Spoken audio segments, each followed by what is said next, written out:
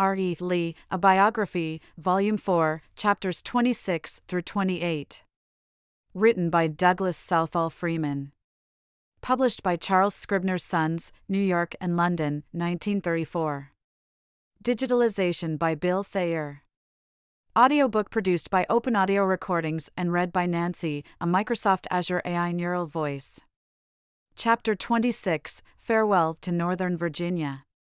On his return to Lexington, General Lee found that instruction at the college had progressed without particular incident during his absence.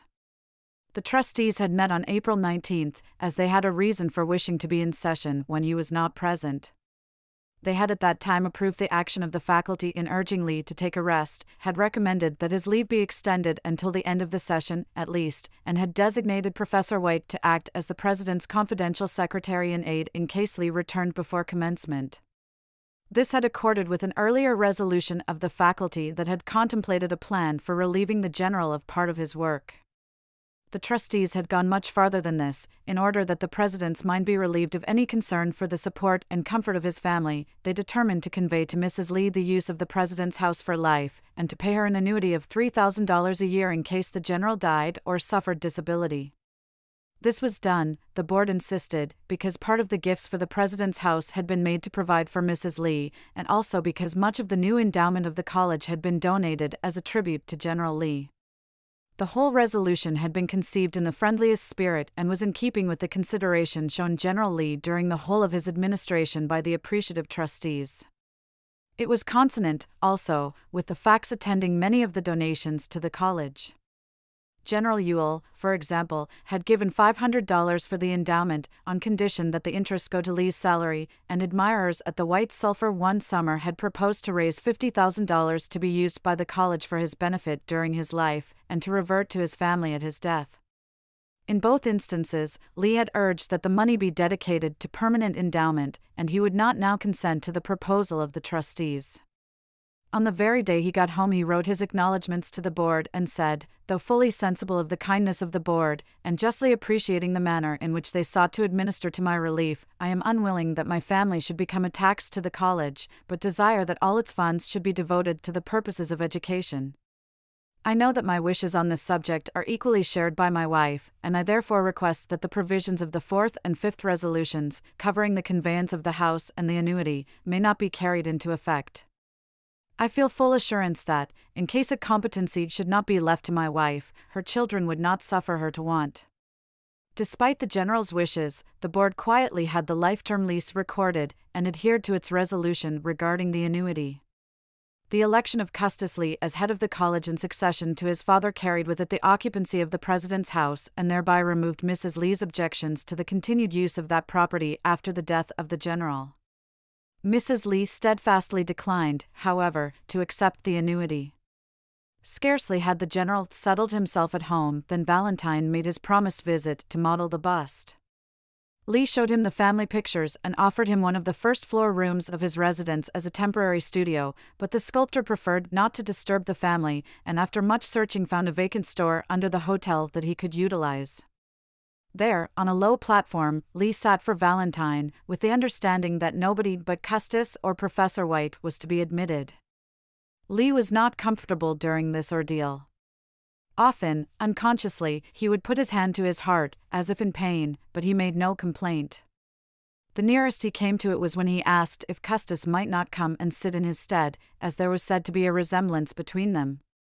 Veteran and artist talked of many things, of the days of Lee's boyhood, of his swims in the Potomac, of his years at West Point, of his experience in the Mexican War, and of the themes of the day.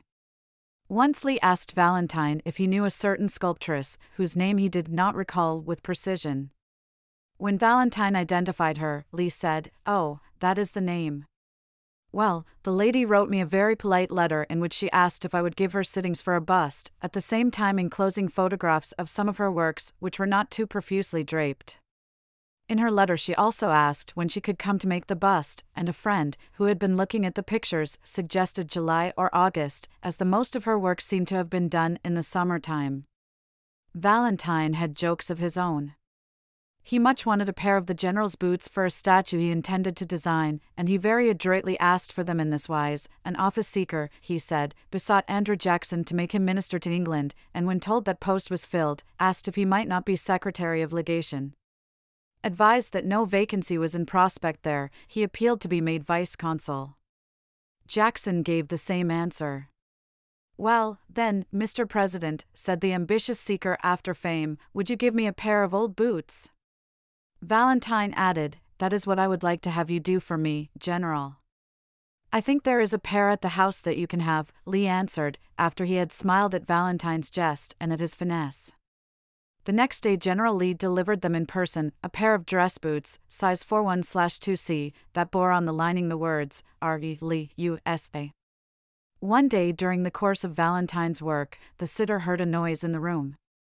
Looking up, he saw a student of the college who had learned that the general was sitting for a bust, and had determined, boylike, to see what it was all about. General Lee showed no impatience at this intrusion. "How would you like to be in my place, Mr. Carleton?" he inquired. The student, much abashed, made a speedy exit. At last the modeling was done, and as Mrs. Lee could not come to look at the bust, it was carried to her home in order that she might criticize it and, if she liked it, give it the approval without which she would permit neither a portrait of the general, a photograph, nor a work of plastic art to go forth officially. A bad 15 minutes for her husband followed. Several of Mrs. Lee's friends had gathered to serve as her advisers. Valentine turned the bust repeatedly, so as to afford the best views, and at the direction of his wife the general moved likewise, and stood now in profile, now with full face towards them. It was an ordeal as bad as battle, but it brought no protest from his lips. Was it not the first duty of an old soldier to obey the orders of superior authority? One more visit and Valentine was gone. On his call to say good-bye, he found Lee chatting in the parlor. "I feel that I have an incurable disease coming on, old age," Valentine heard him say. "I would like to go to some quiet place in the country and rest." But there was little time for rest. The date for the college commencement was approaching.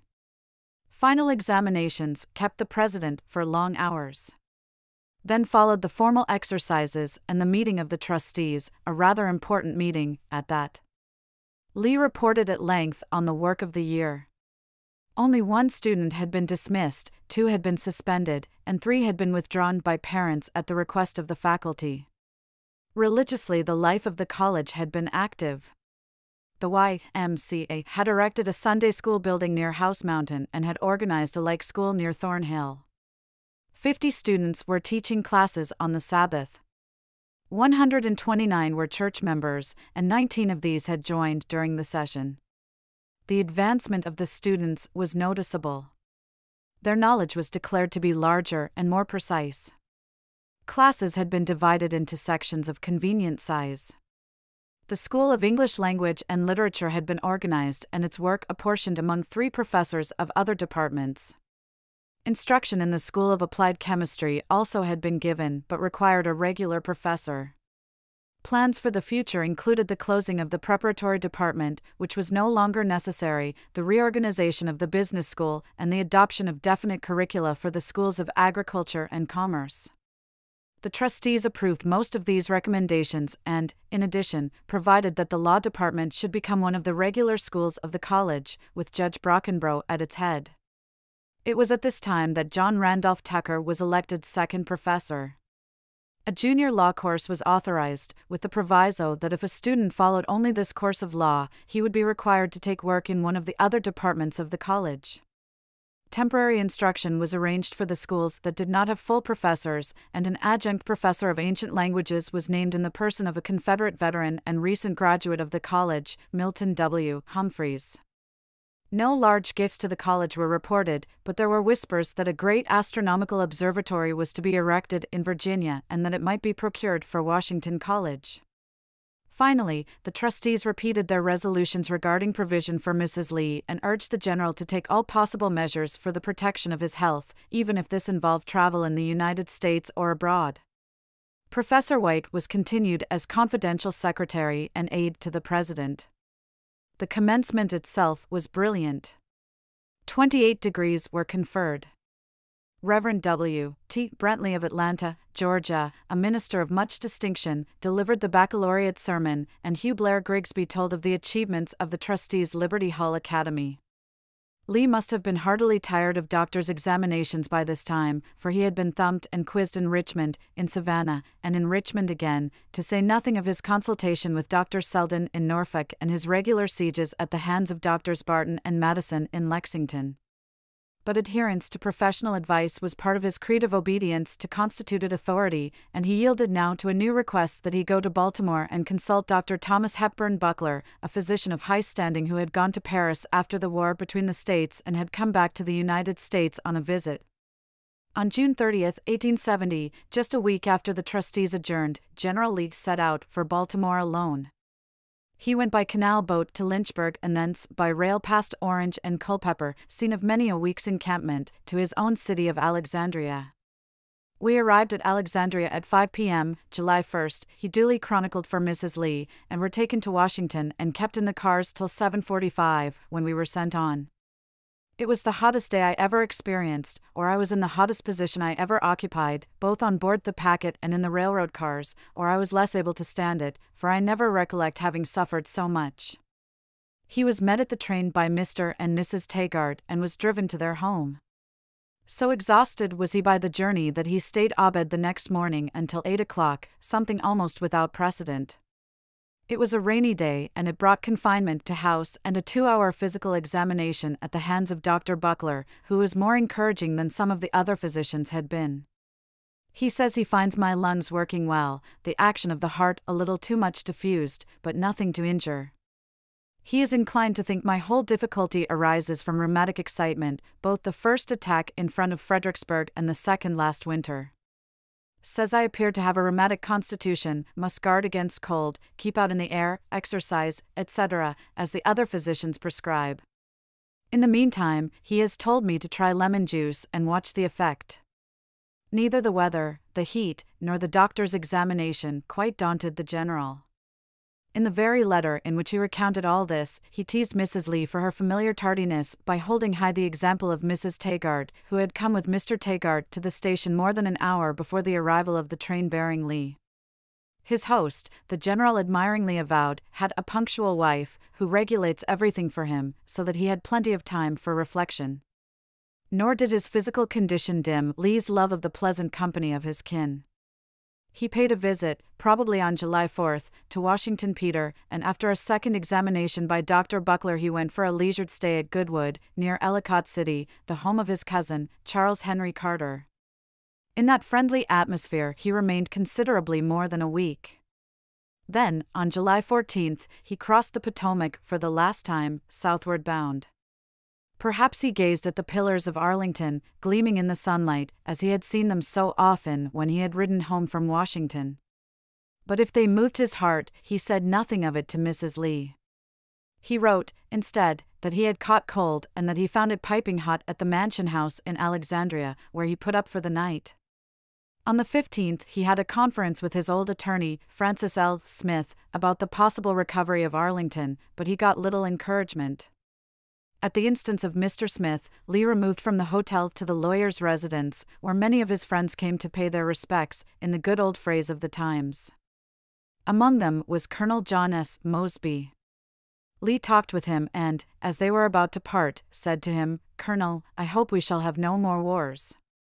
That afternoon, if his plans worked out according to his schedule, he went to Cassius Lee's home, which was his headquarters, for a round of visits, parting calls in the most somber sense, to old friends in the neighborhood of Arlington.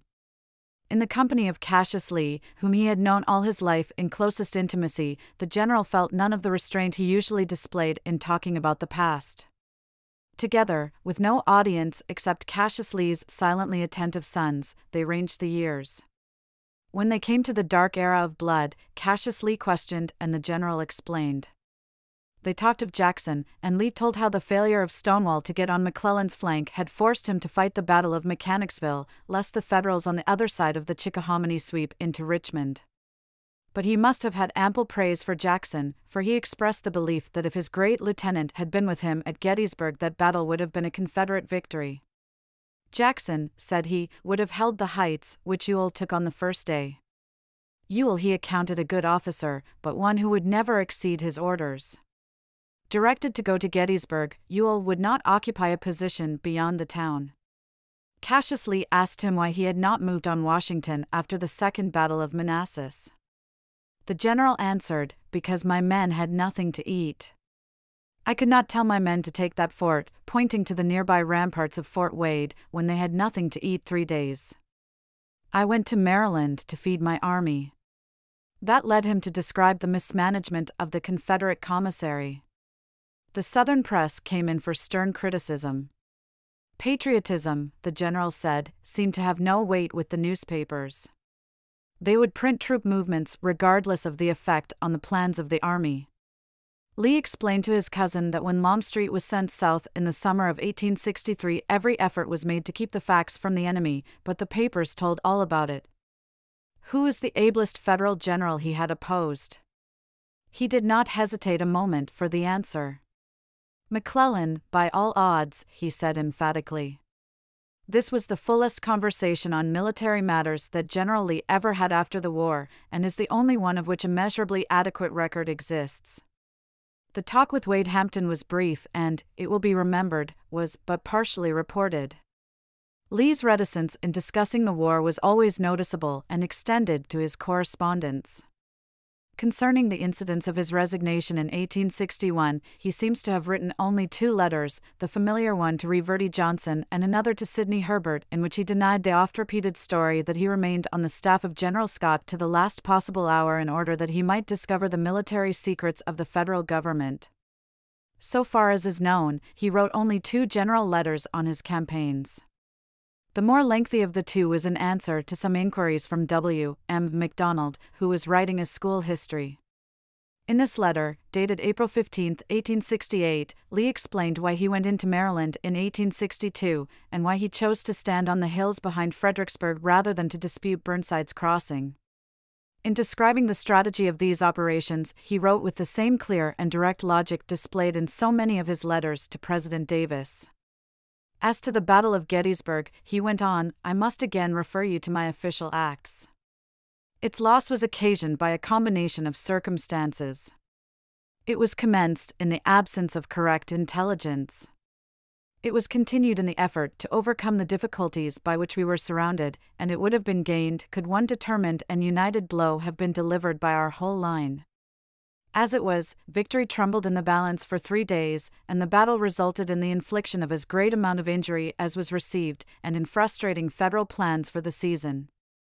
Lee used somewhat the same language, though he was more reserved, in replying to questions from B. H. Wright of Rome, N.Y., a West Pointer and an engineer. The failure of the Confederate Army at Gettysburg, Lee told Wright, was owing to a combination of circumstances, but from which success might have been reasonably expected. In the remainder of this letter, Lee answered queries from Wright regarding Burnside's movements to Fredericksburg and the feasibility, after the campaign of 1862, of an alternative plan of Federal operations devised by Wright. "As regards General McClellan," said Lee, "I have always entertained a high opinion of his capacity, and have no reason to think that he omitted to do anything that was in his power." This letter to Wright was so cautiously written that publication would have done no harm. The answers to MacDonald concluded with the request, "I must ask that you will consider what I have said as intended solely for yourself." Comment on particular campaigns was rare. Lee twice gave his estimate of the strength of his army at the Wilderness Spotsylvania campaign. He confirmed as substantially correct a narrative of Lee to the rear, and he wrote Dr. A. T. Bledsoe the well-known letter regarding responsibility for Jackson's movement at Chancellorsville, a letter that exhibits alike his candor and his respect for the fame of his dead lieutenant. Beyond this, he held to the silence he imposed upon himself when he returned home from Appomattox. Perhaps in those 2 days with Cassius Lee, in the summer of 1870, he talked more of his battles than in all the rest of his postbellum career. And it was with less heaviness of heart. 5 days were spent in the pleasant company of Alexandria friends, then on the morning of July 19 the general went to Ravensworth. The weather continued uncomfortably hot. Coupled with his pain, it kept him close to the house and compelled him to forego anticipated visits to his sons and to his sister-in-law, the widow of Sidney Smith Lee. He remained at Ravensworth until July 25 and then returned home. Despite the heat, his trip of nearly 4 weeks had done him temporary good. He had moved slowly, had rested much, had avoided all crowds, and had enjoyed the fellowship of his own kin, fellowship always precious to him. In thanking Dr. Buckler for his treatment and for an invitation to go back with him to Paris, General Lee reported himself improved. "I shall endeavor to be well by the fall," he wrote. His spirits were said to be fine, and he was reported to be looking better. In June 1870, Leander J. McCormick had confirmed rumors that he contemplated the erection of a large astronomical observatory in Virginia. As he belonged to the inventor's family, long resident in the neighborhood of Lexington, the trustees had hoped that he might be prevailed upon to establish the observatory in connection with Washington College. A committee had been named at that time to correspond with Mr. McCormick on the subject.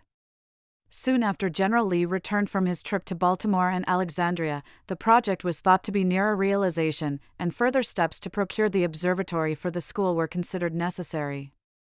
General Lee accordingly asked for a special meeting of the trustees on August 6, at which time the committee was instructed to inquire of McCormick on what terms he would permit the institution to cooperate. If he would agree to put the observatory there, the trustees pledged themselves to keep it in order, to appoint a professor of astronomy, and to raise an endowment of $100,000. That offer epitomized the progress the college had made during General Lee's administration. In 1865, when he came to Lexington, talk of raising $100,000 for the endowment of a single new department would have seemed madness. Now the trustees spoke of it confidently. General Lee was named chairman of the committee to report the board's action to the philanthropist. Subsequently, Mr. McCormick came to Lexington and, in conference with members of the faculty and of the board, reasserted his purpose to finance the observatory. He said he was not committed to any location, but was determined to have it under the control of some Virginia college of established position. A movement forthwith was launched in Lexington to support the trustees' plan and to raise funds. On October 1, after General Lee had been stricken, the trustees in special meeting had renewed their previous offer and guaranteed an appropriation of $6,000 a year, pledging $100,000 of the endowment to that purpose. Had General Lee lived, it is quite probable that the observatory, which was ultimately placed at the University of Virginia, would have been erected at Lexington. General Lee's doctors were determined that his duties should not exhaust him, so, on August 9, about 2 weeks after his return home from Northern Virginia, they packed him off to the hot springs. He started alone with Captain White and determined to go as far as he could by railway, but after he had taken the train at Goshen, the pleasures of the mountain allured him. The two companions quit the railroad and rode to the Bath Alum Springs, where they spent the night. "We were in luck," he announced to Mrs. Lee, in finding several schools or parts of them rusticating on alum water. They presented a gay and happy appearance. Early the next morning, he and Professor White went on to the warm springs.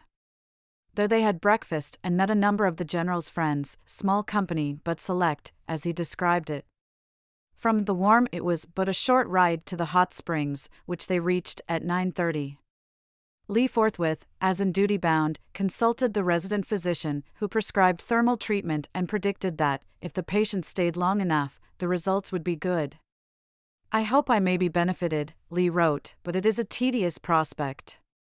In the letter reporting this to Mrs. Lee, there is discernible a temporary change in Lee's epistolary style. Its smoothness was lost. His sentences became short and abrupt, as if they had been spoken aloud by a man who found it difficult to catch his breath. A week of this, and then, as he grew better, he returned to his usual manner of writing. The General held faithfully to the spouts and broilers that were supposed to benefit rheumatism, but he did not enjoy them. "Society has a rather solemn appearance," he told Mrs. Lee, "and conversation runs mostly on personal ailments, baths, and damp weather. I am having a merry time with my old cronies, tell Mildred. I am getting too heavy for them now. They soon drop me. And again, it is very wearying at these public places, and the benefit hardly worth the cost. I do not think I can even stand Lexington long." A Mr. and Mrs. Leeds, from New Orleans, have arrived, with 10 children, mostly little girls. The latter are a great addition to my comfort." The general felt somewhat improved as his stay was prolonged, but on August 29 he left the Springs for Staunton to attend a meeting of the stockholders of the Valley Railroad. The project for the construction of this line was now slowly taking shape.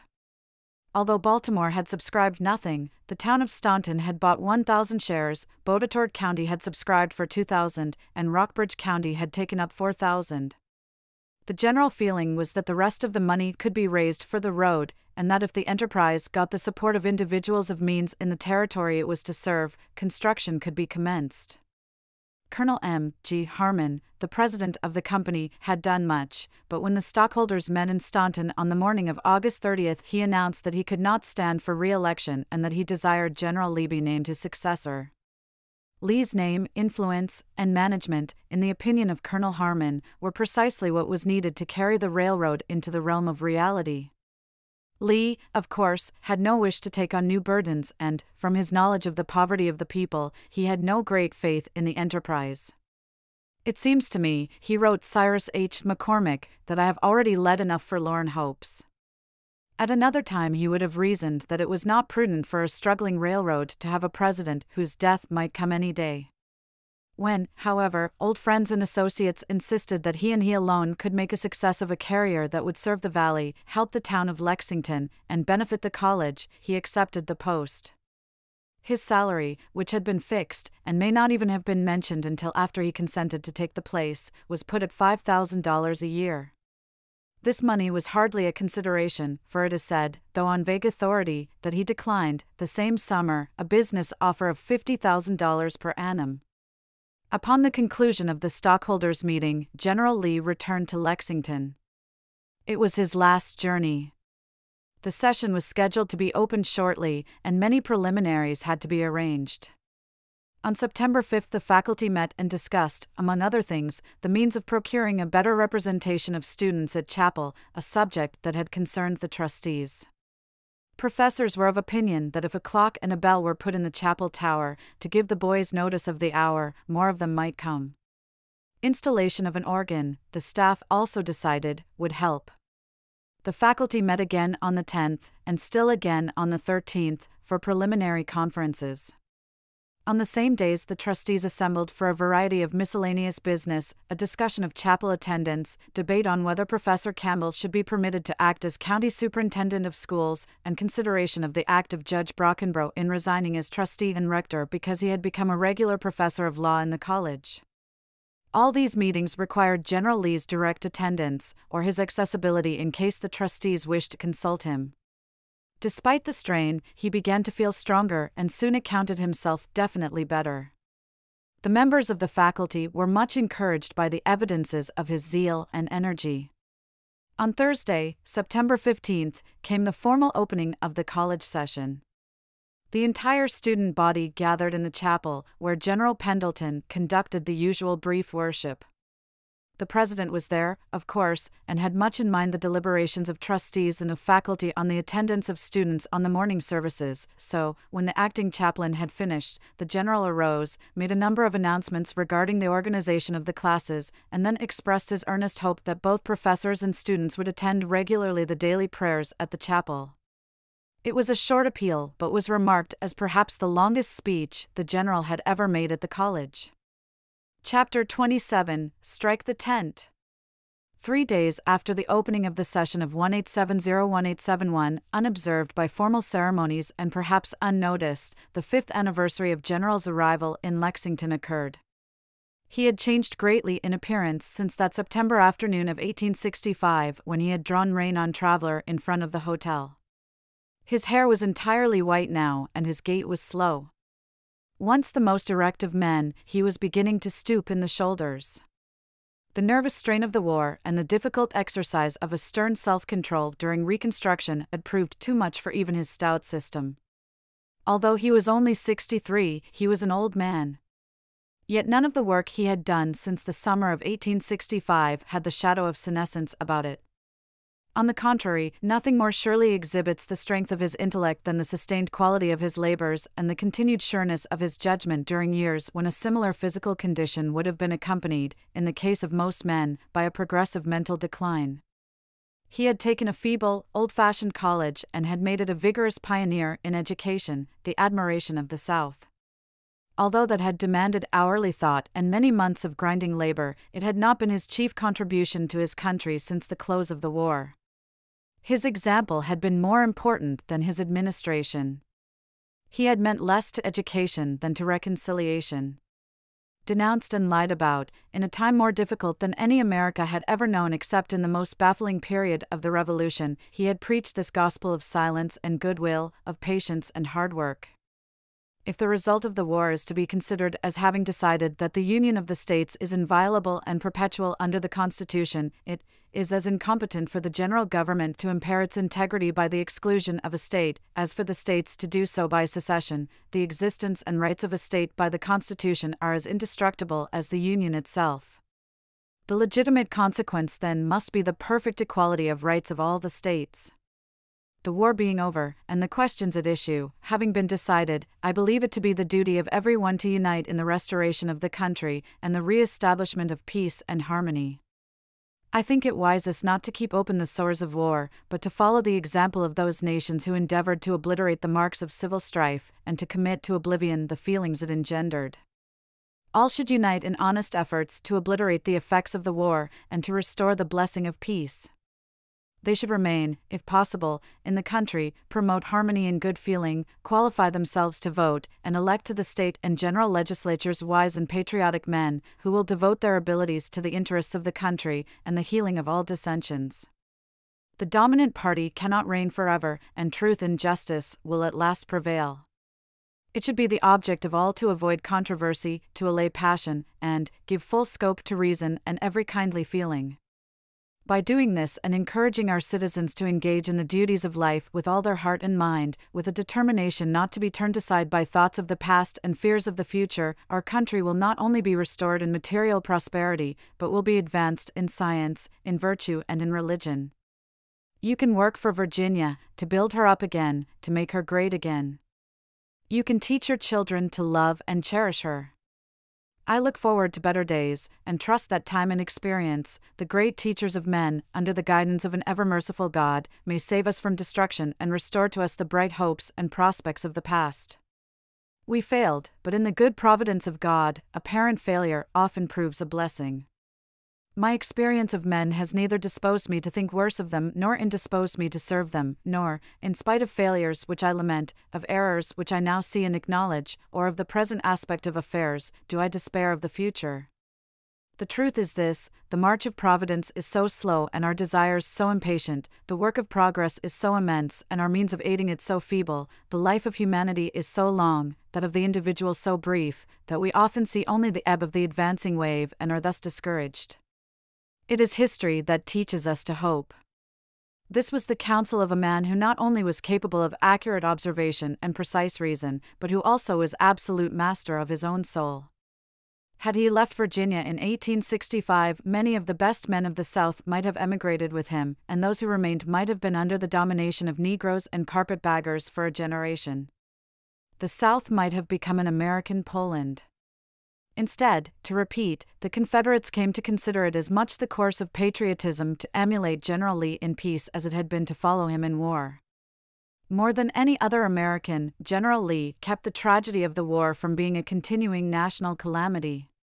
He did not survive to behold the industrialism he foresaw for a South rid forever of the burden of slavery, but he lived to witness the readmission of the last of the former Confederate states to the Union, despite 1,000 obstacles. From 5 such years of passion as 1865-1870, what more could any man have hoped? Who would not have been willing, when that was consummated, to say nunc dimittis? Like a soldier in action, General Lee regarded his taking off as probable at any time, but he had no special premonitions and he made no deliberate preparations for the great adventure. He worked on from September 18th to September 27th in accordance with a precise and supply schedule. He saw students between 8:45 and 10:30 a.m. Then, until dinner, which came after 2 o'clock, he attended to the routine of the college. Then he had a brief nap, and, later, if the weather was fair, he took a short ride on traveler over the hills around Lexington, in the strange companionship that had existed for 8 years between master and mount. Returning home, the general spent his evenings quietly there. He read, during his last days, of the Franco-Prussian War, and all his sympathies in that contest were with the French. No, he wrote a kinswoman, not long before Sedan, I am not glad that the Prussians are succeeding. They are prompted by ambition and a thirst for power. The French are defending their homes and country. In that he saw the struggle of his own Southland. On September 27, he attended faculty meeting as usual. The attendance was thin, and the business was of no great importance. 3 students wished indulgence in the payment of their tuition fees, and 1 wanted to withdraw on account of ill health. A committee reported the names of ministerial students who should be admitted without charge. Rules were presented to govern the award of literary medals offered by Joseph Santini of New Orleans. The teachers who were seeking to stimulate attendance on chapel services were directed to consider the purchase of hymn books. That was all. In the minutes of this meeting, the last that General Lee ever attended, his name does not appear. The only reference to him was in the line, present the president and professors. The next morning, September 28, the general rose early and had morning prayers. If, as usual, he read the Psalter for the day, these were the words of Holy Writ with which the morning lesson ended. Praise the Lord, ye house of Israel, praise the Lord, ye house of Aaron. Praise the Lord, ye house of Levi, ye that fear the Lord, praise the Lord. Praise be the Lord out of Shaun, who dwellest at Jerusalem. And if he read on through the Psalter for the evening, he closed the book on these lines. Though I walk in the midst of trouble, yet shalt thou refresh me, thou shalt stretch forth thy hand upon the furiousness of mine enemies, and thy right hand shall save me. The Lord shall make good his loving kindness toward me, yea, thy mercy, O Lord, endureth forever. Despise not then the work of thine own hands. 8 years before, on that very date, having concluded the Sharpsburg campaign, he had written President Davis from his camp on Washington River. History records but few examples of a greater amount of labor and fighting than have been done by this army during the present campaign. 6 years before, on September 28, 1862, Ord had been preparing his surprise attack on Fort Harrison. Now, on a cloudy, chilly day, Lee had nothing on his calendar other than the routine of his office and a meeting of the vestry of Grace Church in the afternoon.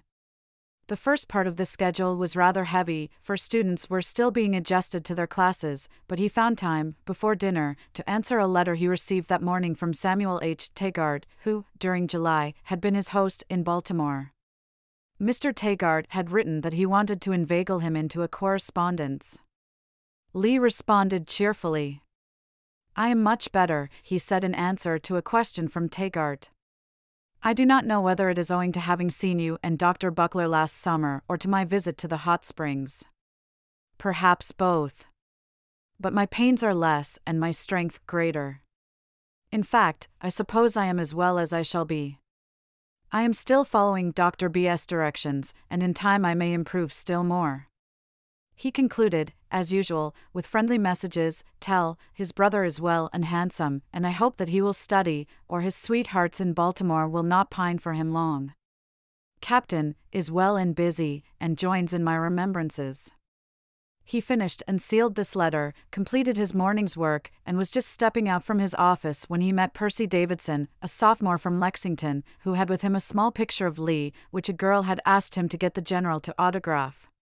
Davidson explained this and added that as Lee was leaving, he would come some other time. No, said Lee, I will go right back and do it now. He returned and signed his name for the last time. Then he went out again and shut the door behind him, to open it no more in life. From the office he walked slowly home, ate his dinner, and slept for a short time in his armchair. It was chilly after dinner and rain began to fall steadily. Lee should have stayed home to protect himself against a cold, but he did not feel he should miss the vestry meeting, which was to consider the perennial question of a new church building and was also to decide what could be done to increase the scanty salary of General Pendleton.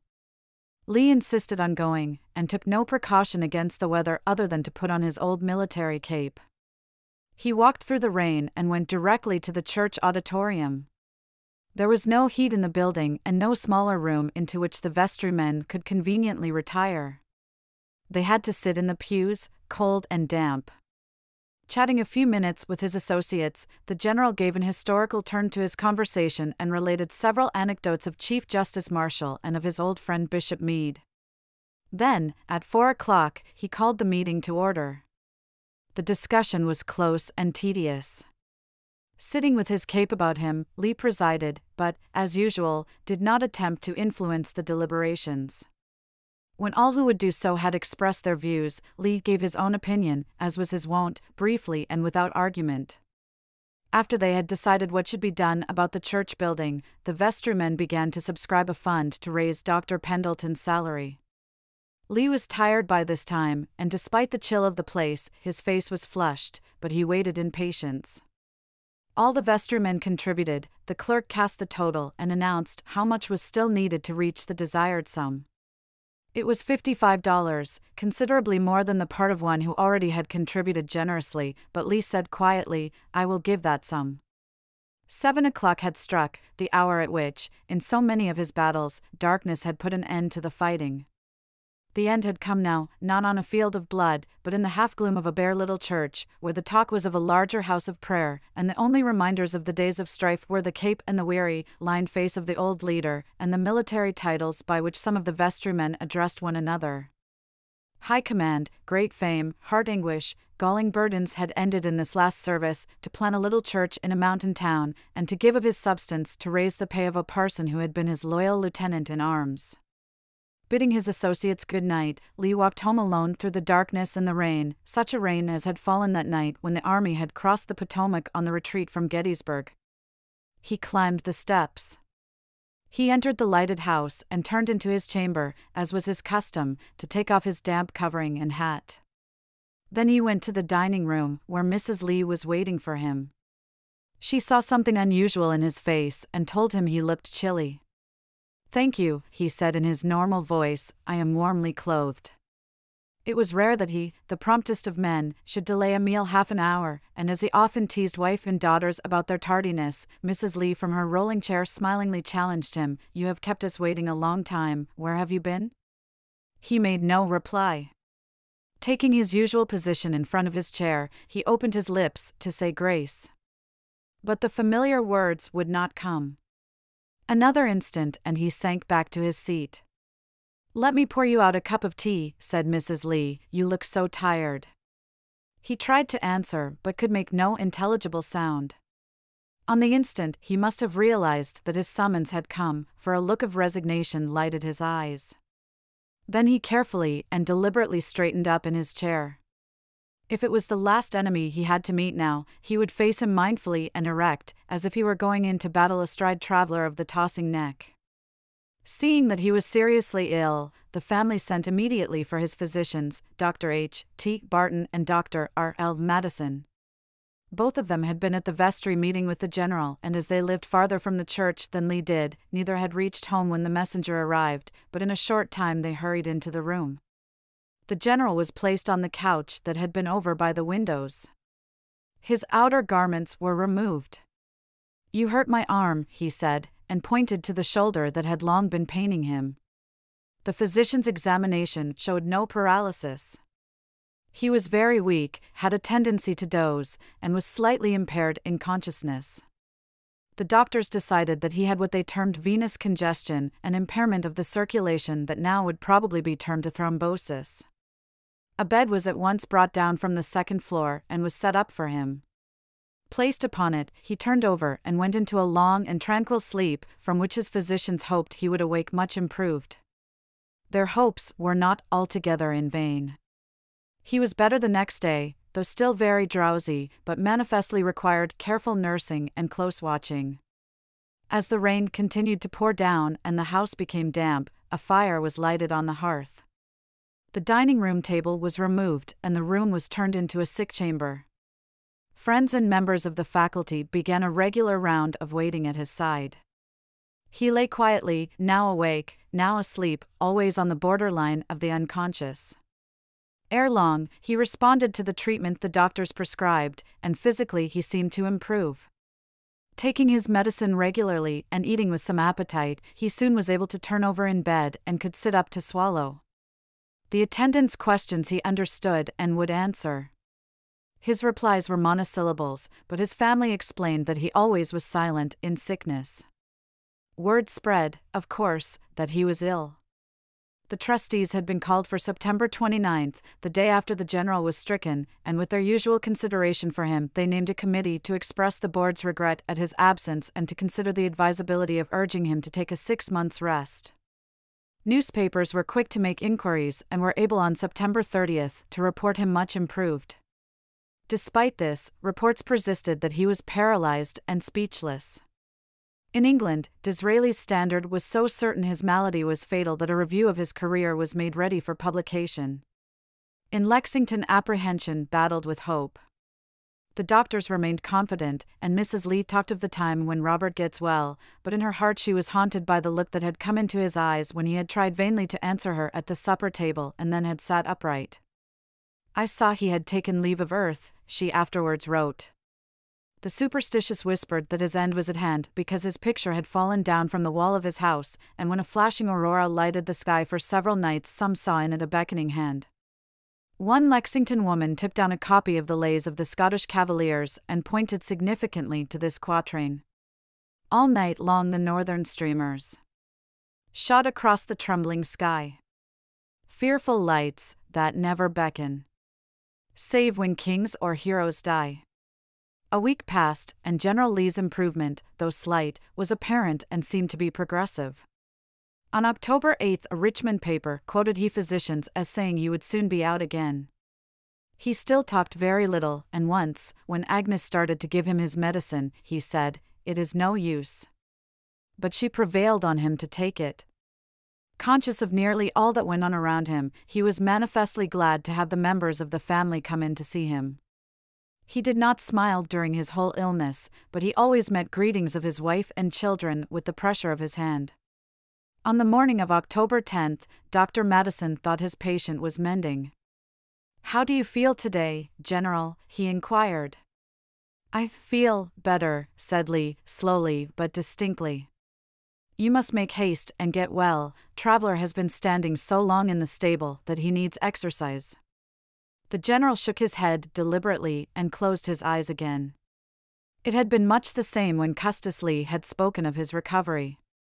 Lee had then moved his head from side to side and had pointed upward. That afternoon, without warning, his pulse began to flutter. His breathing became hurried. Exhaustion was apparent. The evening brought no improvement. At midnight he had a chill, and his condition was so serious that Dr. Barton had to warn the family. One of his professors, son of his old comrade, Sidney Johnston, sat by him that night, fully appreciative of the life that was ending. Never, he recorded, was more beautifully displayed how a long and severe education of mind and character enables the soul to pass with equal step through this supreme ordeal. Never did the habits and qualities of a lifetime, solemnly gathered into a few last sad hours, more grandly maintain themselves amid the gloom and shadow of approaching death. The reticence, the self-contained composure, the obedience to proper authority, the magnanimity and Christian meekness that marked all his actions, preserved their sway, in spite of the inroads of disease, and the creeping lethargy that weighed down his faculties. As the old hero lay in the darkened room, or with the lamp and hearth fire casting shadows upon his calm, noble front, all the massive grandeur of his form, and face, and brow remained, and death seemed to lose its terrors, and to borrow a grace and dignity in sublime keeping with the life that was ebbing away. The great mind sank to its last repose, almost with the equal poise of health. Lee refused medicine and nourishment the next day, even from his daughters, but despite the confusion of his mind, self-discipline still ruled, and when either of his doctors put physic to his mouth he would swallow it. During the morning he lapsed into a half-delirium of dreams and memories. His mind wandered to those dreadful battlefields.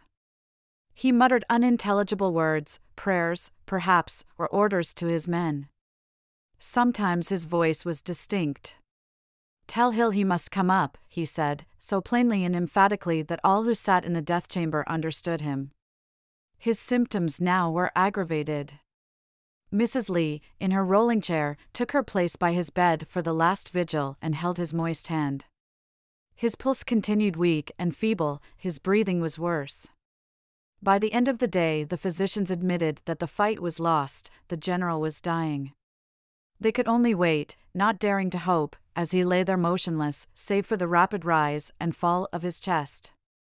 His eyes were closed. When he talked in his delirium, he did not thresh about. The words, though now mingled past unraveling, were quietly spoken. At last, on October 12th, daylight came. The watchers stirred and stretched themselves, and made ready to give place to those who had obtained a little sleep. Out of the windows, across the campus, the students began to move about, and after a while they struggled down to the chapel to pray for him. Now it was 9 o'clock and a quarter past. His old opponent, Grant, was sitting down comfortably to breakfast in the White House. With axe or saw or plow or pen, the veterans of Lee's army were in the swing of another day's work. For him it was ended, the life of discipline, of sorrow, and of service. The clock was striking his last half-hour. In some corner of his mind, not wrecked by his malady, he must have heard his marching order. Was the enemy ahead? Had that bayonet host of his been called up once again to march through Thoroughfare Gap or around Hooker's flank or over the Potomac into Maryland, moving forward? Or was it that the war was over and that peace had come? "Strike the tent," he said, and spoke no more. Chapter 28, The Pattern of a Life. There he lies, now that they have shrouded him, with his massive features so white against the lining of the casket that he seems already a marble statue for the veneration of the South. His cause died at Appomattox, now, in him, it is to have its apotheosis. Others survive who shared his battles and his vigils, but none who so completely embodies the glamour, the genius, and the graces with which the South had idealized a hideous war. His passing sets a period to the bloodiest chapter in the history of his country. Yet even in the hour of his death there are omens that the future of the South is to be built not less on hope than on memory. The windows of the chamber do not look to the west, but to the sunrise. He is not clad in the uniform of his army, but in the wedding garment he bought when he went, all unwillingly, to the marriage feast in Petersburg and found the city of his last defense breathing with new life. Presently, the bells that are tolling his death will bring down from the highlands, like the clans at the sound of the pibroch, a host of those who had followed his standard. For the moment, the first mourners are the students of the college, younger brothers of his veterans, and the children of the schools of the town, abruptly dismissed from their classes when the first note from the church belfry announced his last battle ended. Tomorrow a slow-footed procession will form to carry his body to the chapel of the college, and the press of the country will be praising his feats as a soldier and his high intellect as a leader, or else, once more, will be branding him a traitor. We who have followed his career through many pages have already discussed these things. Let us speak of them no more, but, ere the silent undertaker screws down the lid of the coffin, let us look at him for the last time and read from his countenance the pattern of his life. Because he was calm when others were frenzied, loving when they hated, and silent when they spoke with bitter tongue, they shook their heads and said he was a superman or a mysterious man. Beneath that untroubled exterior, they said, deep storms must rage. His dignity, his reserve, and his few words concealed somber thoughts, repressed ambitions, livid resentments. They were mistaken. Robert Lee was one of the small company of great men in whom there is no inconsistency to be explained, no enigma to be solved. What he seemed, he was a wholly human gentleman, the essential elements of whose positive character were two and only two, simplicity and spirituality. When the nascent science of genetics is developed, Lee will be cited in the casebooks along with those who appear in Galton's Hereditary Genius. For his most conspicuous qualities, it may be repeated, were derived in almost equal determinable proportions from his parents and from his grandparents.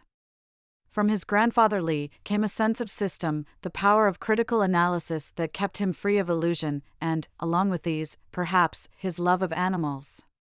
His good looks were an endowment from his maternal grandmother, the lowland beauty at the sight of whom the grave eyes of George Washington are said to have lighted up. To his grandfather Carter, Robert E. Lee owed much of the religion in his nature, something of the kindness, his love of family life and his devotion to his kin. Light Horse Harry Lee passed on to his youngest son his fine physique, his aptitude for military affairs, his great intelligence, his daring, his sense of public duty, and the charm of manner that made him so readily a captain. The characteristics of his mother that reappear were her religion, her thrift, her self-control, her social sense, and her patience in adversity. If it seem unscientific, at first glance, to speak with so much assurance of Lee's inherited characteristics, it may be said that the celebrity of his forebears and the diligence of the family genealogists make the facts more apparent than in most cases. Whereas much known of other great American families as of the Lees, as much might be said of their descendants. Fortunate in his ancestors, Lee was fortunate most of all in that he inherited nearly all their nobler qualities and none of their worse.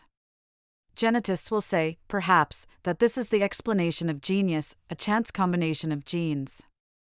Beyond the frontier that these pioneers have yet crossed lies the fact that at least 4 generations of the ancestors of Lee, prior to that of his immediate grandparents, had all married well. Back to Richard the immigrant, whose wife's family name is unknown, there was not one instance in which a direct progenitor of Lee mated with a woman of blood and of station below his own. His line was not crossed in a century and a half with one that was degenerating. If blood means anything, he was entitled to be what he fundamentally was, a gentleman. The first reference to Lee in an extant letter is the significant statement of his father that Robert was always good and will be confirmed in his happy turn of mind by his ever watchful and affectionate mother. Does he strengthen his native tendency? Penned when the boy was 10, this language registered the impression the absent father had formed when Robert was not more than 7 years of age. The stamp of character must, then, have been upon him from childhood. When he emerges dimly as a personality, in the later days of his cadetship at West Point, many of his essential qualities are apparent. Thereafter, from the time he appears clearly at Cockspur Island and at Fort Monroe, he exhibits every characteristic that later distinguished him. Subsequent change in his character was negligible and is simply the development of the man by challenging circumstance. Of this there can be no question. So consistent is the description of the young lieutenant of engineers, in the early 1830s, alike by those who became his foes and by those who remained his friends, that one need not fear the picture is touched up with the later remembrance of qualities the grizzled general displayed when he had endured the hard ordeal of the war between the states. This early development of character, like everything else that relates to Lee as an individual, is easily understood. Despite the ill health of the mother and her unhappiness during her pregnancy, he had a strong and normal nervous system that was invigorated by a simple outdoor life. Although there is no evidence that Mrs. and Lee had any secret dread that her son would develop the recklessness of his father, there is abundant proof that, with tactful wisdom, she inculcated in him from childhood the principles of self-control. From earliest adolescence he had upon him the care of his mother. George Washington, the embodiment of character, was his hero, made real and personal in the environment of Alexandria. At West Point, his ambition to excel in his class led Lee to subject himself willingly and with a whole heart to a discipline that confirmed every excellence he had acquired at home. Physically more developed than most of the cadets, he had from the outset a better appreciation of what the training of the academy was designed to accomplish. All his early assignments to engineering duty were of a sort to impose responsibility. These circumstances did not destroy his sunny exuberance of spirit, but they set his character so early and so definitely that it did not change with years or woes. Whether it was at the Des Moines Rapids, or during his superintendency of West Point, or in the President's house at Washington College, wherever he was in full 4 decades when the burden of battle was not on him, an old acquaintance would have observed little difference in his daily outlook, his nature, or his manners. Only in 4 particulars was the man who went to that last vestry meeting at the Episcopal Church in Lexington unlike the lieutenant who bantered the beautiful Talcott at Old Point in the moments he was not watching the contractors who might circumvent the government. His buoyant bearing had given way to a calmer cheerfulness, which might have been the case with any man who has bridged the chasm that divides the 20s of life from the 60s, even though no river of blood had flowed through the chasm. Again, the natural dignity of his person had settled into a more formal reserve, not because he had become less simple in heart or less approachable in manner, but because his conception of his duty to promote peace and national unity compelled him to put a wall between him and those who might have stirred unhappy memories and would certainly have kept open the old wounds of fratricidal war had he permitted them to talk of war. Even then, it is quite likely that some of those who knew him after the war mistook their reverence for his reserve. He was changed, also, in that, after 1865, he put out of his heart the military career that long had fascinated him. All the misgivings he had felt before the war regarding the pursuit of arms were confirmed by 5 years at Lexington. He spoke his conviction, as always, when he told young Professor Humphreys that the great mistake of his life had been in pursuing the education of a soldier, and he was not jesting in his encomium to General Ewell on the delights of a civil life. It was not by chance that he failed to keep in step with the superintendent of VM when the two walked together at the head of the column of cadets. These things apart, anyone who had worked with him on the wharf at St. Louis would have felt at home in his office in Lexington and would have found him the same man in the habits of life, in the steady routine, and in the simplicity of spirit that were his very ego. He rose early and cheerfully and had his private devotions. If he was away from home, he would write his domestic letters before breakfast. At the meal hour he would appear promptly, with greetings to all and with gentle, bantering reproaches for his always tardy wife. Were his food the sumptuous fare of bountiful Arlington, he would enjoy and praise each dish, eating with heartiness, but when he sat down to the plain diet of the first hard days at Lexington he showed the same relish and made no complaint. Family worship over, he would go to work immediately, neatly dressed and with the whitest of linens, but never ostentatiously apparelled. In his labor he was swift and diligent, prompt and accurate, always systematic and instinctively thrifty. His ambition was in his labor, whatever its nature. He did not covet praise. Blushing to receive it, he assumed that others would blush when he bestowed it, and he spared what he thought were their feelings, though no man was quicker to appreciate and, at the proper time, to acknowledge the achievement of others. Place and advancement never lured him, except his promotion held out the hope of larger opportunity and better provision for his family. Even then he was meticulous regarding the methods he would employ to further himself financially, and he would never capitalize his name or draw drafts on the good opinion of friends or public. Yet he had all his life the desire to excel at the task assigned him. That was the urge alike of conscience, of obligation, of his regard for detail, and of his devotion to thoroughness as the prime constituent of all labor. He never said so in plain words, but he desired everything that he did, whether it was to plan a battle or to greet a visitor, to be as nearly perfect as he could make it. No man was more critical of his own performance, because none demanded more of himself. The engineer's impulse in him was most gratified if something was to be created or organized, but if it concerned another's happiness or had a place in the large design of worthwhile things, he considered the smallest task proper to perform. Only the useless was irksome. He endured interruption of his work without vexation. Rarely was he embarrassed in his dealings with men. He met every visitor, every fellow worker, with a smile and a bow, no matter what the other's station in life. Always he seemed to keep others at a judicious distance and did not invite their confidences, but he sought as a gentleman to make every right-minded person comfortable in his presence. With a tact so delicate that others scarcely noticed it, when he was busy he kept conversation to the question at issue, and he sought to make his interviews brief, but even so, his consideration for the sensibilities of others cost him many a precious hour. Wrangles he avoided, and disagreeable persons he usually treated with a cold and freezing courtesy. Should his self-control be overborne by stupidity or ill temper, his eyes would flash and his neck would redden. His rebuke would be swift and terse, and it might be 2 hours or more before he was completely master of himself. Whoever visited him meantime would perhaps find him irascible, though sure to make amends. Exacting of his subordinates, he still reconciled himself often to working with clumsy human tools. Resentments he never cherished. When he found men unworthy of his confidence, he made it his practice to see them as little as possible and to talk to them not at all.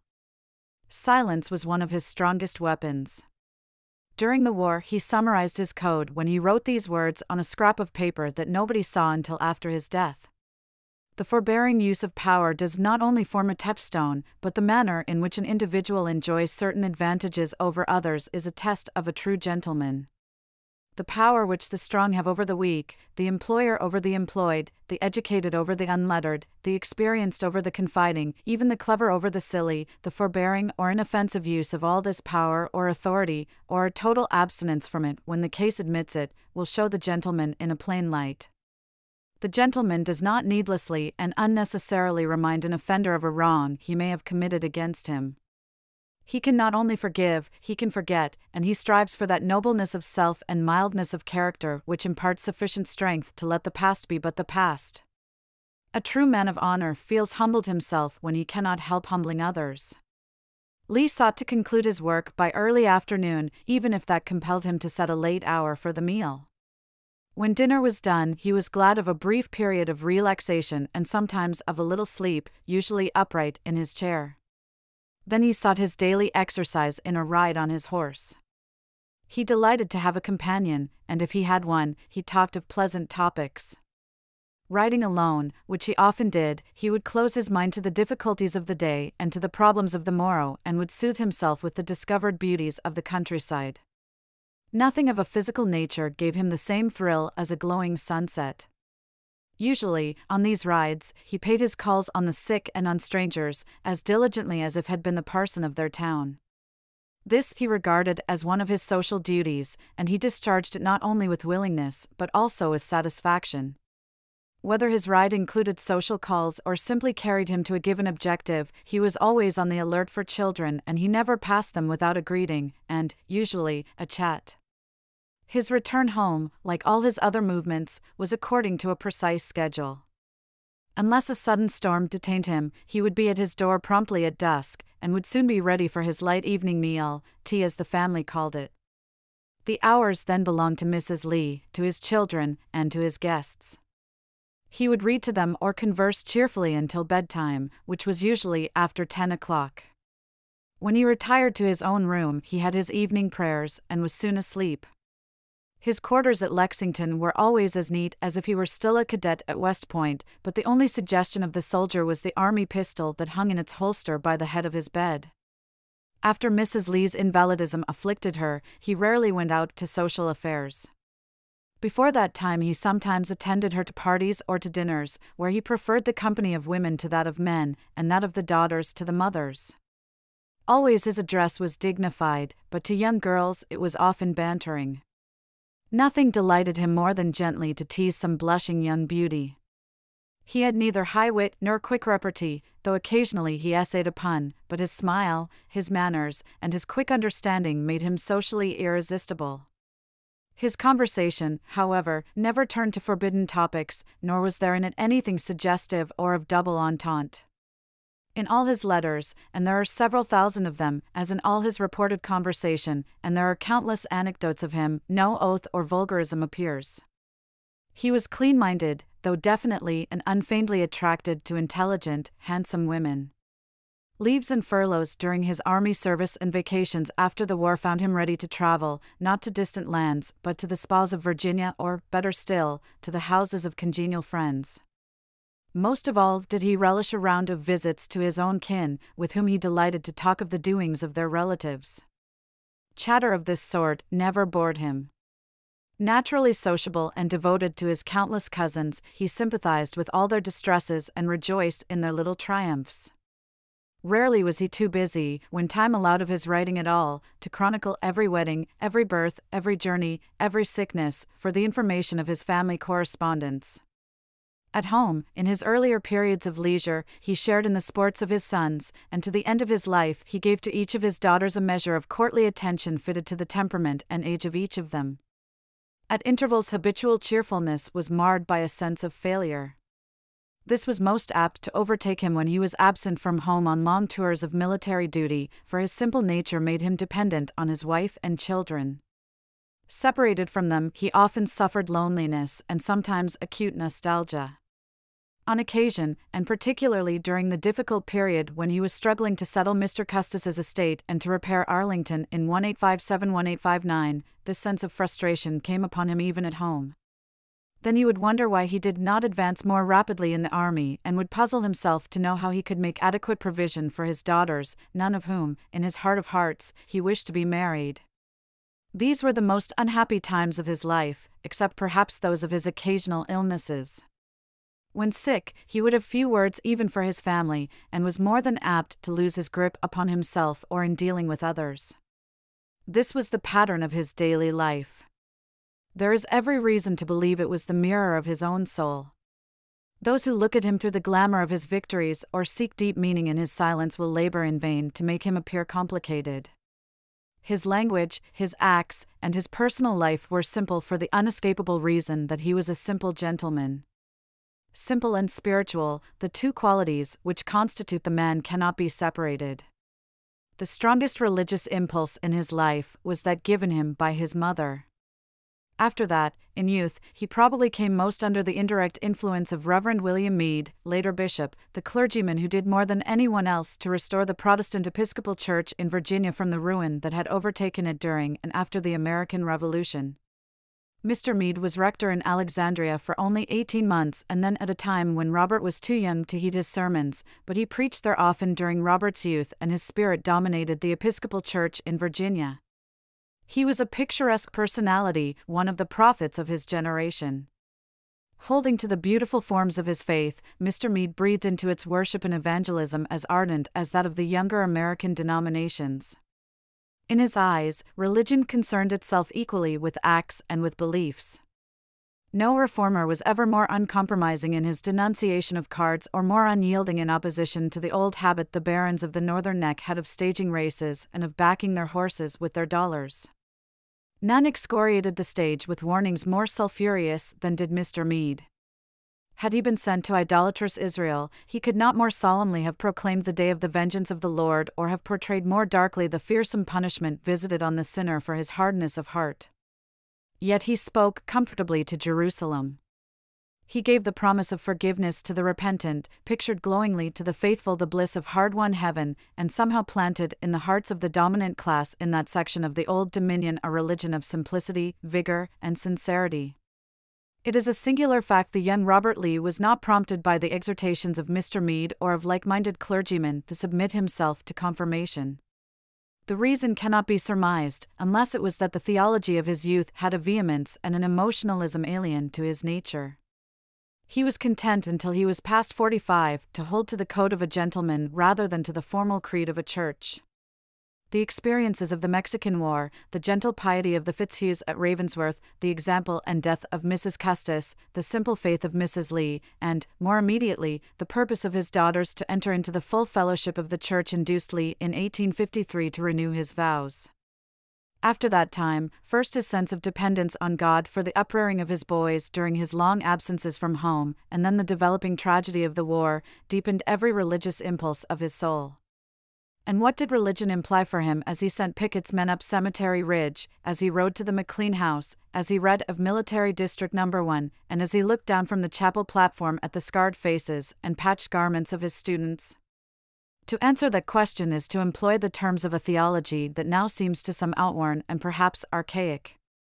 It was, however, the credo of a man who met the supreme tests of life in that he accepted fame without vanity and defeat without repining. To understand the faith of Robert E. Lee is to fill out the picture of him as a gentleman of simple soul. For him, as for his grandfather, Charles Carter, religion blended with the code of noblesse oblige, to which he had been reared. Together, these two forces resolved every problem of his life into right and wrong.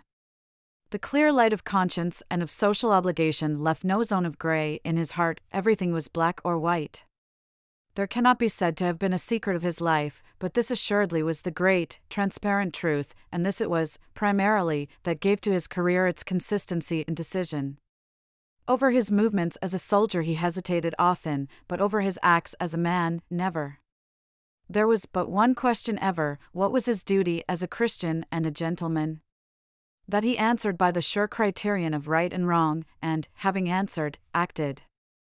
Everywhere the two obligations went together, he never sought to expiate as a Christian for what he had failed to do as a gentleman, or to atone as a gentleman for what he had neglected as a Christian.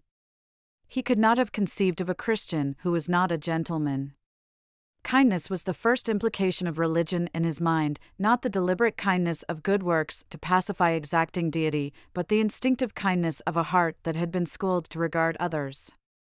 His was not a nature to waste time in the perplexities of self-analysis, but if those about him at headquarters had understood him better, they might often have asked themselves whether, when he brought a refreshing drink to a dusty lieutenant who called with dispatches, he was discharging the social duty of a host or was giving a cup of cold water in his master's name.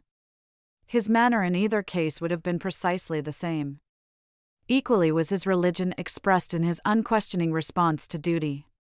In his clear creed, right was duty and must be discharged. There is, he wrote down privately for his own guidance, a true glory and a true honor, the glory of duty done, the honor of the integrity of principle.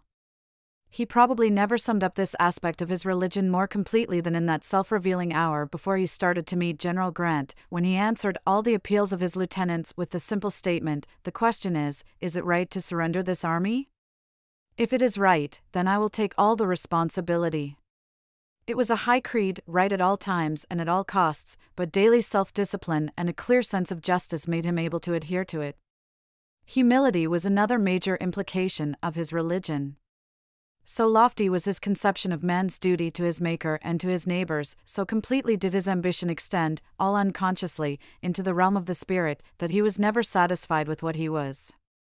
Those who stood with him on the red field of Appomattox thought that his composure was due to his belief that he had discharged his full duty, and in this they were partially correct, but he always felt, with a sincerity no man can challenge, that he had fallen immeasurably short of his ideal of a servant of God. So humble was he as a Christian, wrote Mrs. Lee on the day of his death, that he said not long ago to me he wished he felt sure of his acceptance. I said all who love and trust in the Savior need not fear. He did not reply, but a more upright and conscientious Christian never lived. Born of this humility, this sense of unworthiness in the sight of God, was the submission to the divine will that has so often been cited in these pages to explain his calmness in hours that would have wrecked the self-control of lesser men. There was nothing of blind fatalism in his faith. Resignation is scarcely the name for it. Believing that God was infinite wisdom and eternal love, he subjected himself to seeming ill fortune in the confidence that God's will would work out for man's good.